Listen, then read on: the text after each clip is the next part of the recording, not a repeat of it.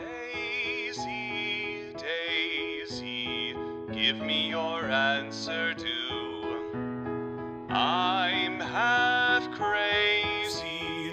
All for the love of you. It won't be a stylish marriage. Hello, Cubanwriter here, and on this 4th of July week, I decided it might be appropriate to review Patriot. Patriot is a series that I discovered on Amazon a few months ago when I was visiting my parents in Florida. My mother has a device attached to the TV. I forget whether it's called a Roku or something else. But anyway, she had been watching Patriot on it, and I saw a bit of an episode, and I thought, oh, that looks interesting. I think I'd like to check it out. So when I got back home, well, I didn't see it right away. There were other shows to see, but I finally got around to it. And I have to say, I'm really glad that I did. This really is the golden age of television. We're seeing shows now that we never would have seen when I was a kid. The problem with regular network TV is they kind of have to play it safe. They can't experiment too much or go too far outside of the box. But now that we have these streaming channels, like the Amazon Prime videos and shows that they have, and the Netflix dramas and whatnot, they can't afford to play it safe. They have to think outside the box in order to attract the viewership that the networks used to have.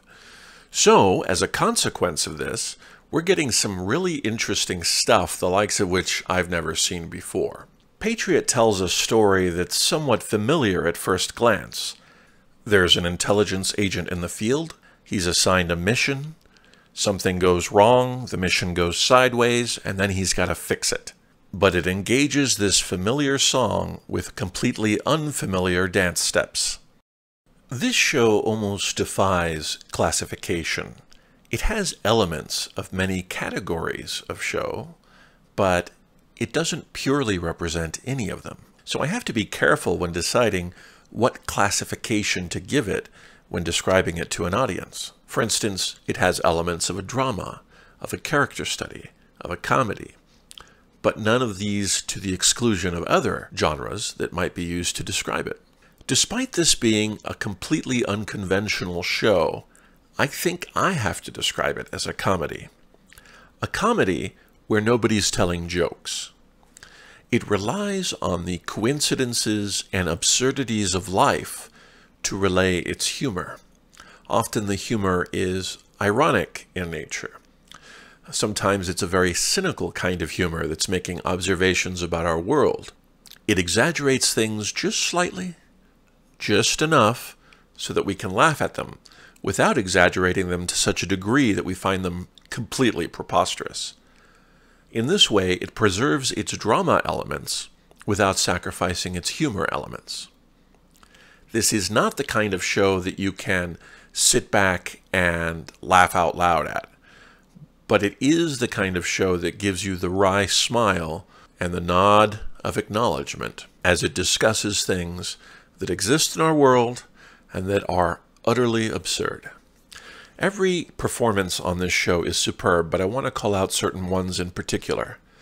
Michael Dorman shines as the damaged intelligence officer, John Tavner, who has been worn down by the terrible things he's been required to do as part of his career, who wants nothing more than to get out of the intelligence service, but who can't bring himself to disappoint the people who are relying on him.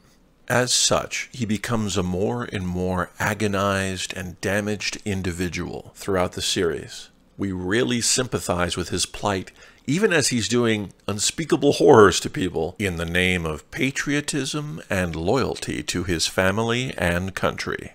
Terry O'Quinn plays Tom Tavner, who sends his sons into the field in the hopes of salvaging a damaged mission. He clearly loves his sons, but he clearly loves his duty to country even more. He is willing to sacrifice his sons in order to achieve what he sees as the greater good.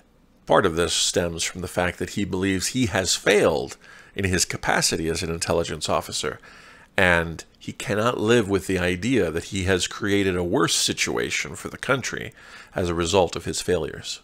Kurtwood Smith shines as Leslie Claret, a civilian businessman who happens to be John's boss as he's working undercover in an engineering firm as a piping specialist. Leslie is the kind of boss you love to hate, but the show really challenges us and also trusts us to understand Leslie as an antagonist while also making us sympathetic towards him and showing us why he's actually correct about all of the things that he's doing, even as we don't like the way that he does them. It's a terrific performance, and it's really one of the places where the show shines. Michael Chernus does a great job as Edward Taverner, John's brother on the show. If anyone can be described as an actual hero, it is John's brother. He is willing to do anything necessary in order to save his brother and to help his father. At least anything that isn't morally reprehensible. He draws the line at murder, and that's when we know that he is an apple who has fallen far from the tree. He understands that asking his brother John to commit assassinations in the field is way too damaging to his brother.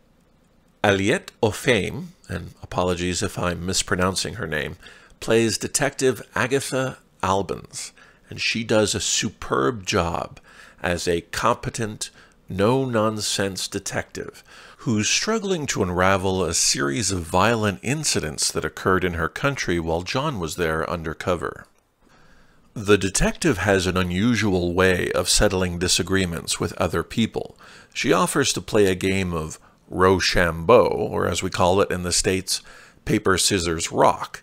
She uses this to settle disagreements and to get her way. She's apparently a 10th level chess master at this particular game of paper, scissors, rock, which I always consider to be one of chance. Maybe it is, but on the show it's one of skill, and one of the most thrilling confrontations on the show is a game of paper, scissors, rock. You know a show is good when paper, scissors, rock has the same dramatic impact as a good martial arts sequence. I've said this about a couple of shows recently that have had the sense to do good casting and have excellent directors, but there's really no bad performance on Patriot. Every single actor you see does a great job of portraying their situation realistically, even when that situation drifts into the absurd. I can't really pretend that Patriot is going to be a show for everyone. It is so different from everything else that's on TV that it's hard to say that it will have wide appeal. But I still feel comfortable recommending it because it is such a high-quality production, telling such an interesting story in an interesting way that we don't typically see, that even if you end up not liking the show, I think you will still appreciate aspects about it as being worthwhile pieces of art. I've thought about what score to give this show, and I have decided that it deserves 5 out of 5 American flags. I can't really think of a single thing I would do differently to improve the show. I really think it is a perfectly sculpted piece of art, perhaps not the art everyone would choose to see, but having seen it will immediately recognize its value and well-deserved place in the museum of our culture. That's my take on The Patriot. This is Cubanwriter signing out. I'll catch you next time. But you'll look sweet upon the seat of a bicycle built for two.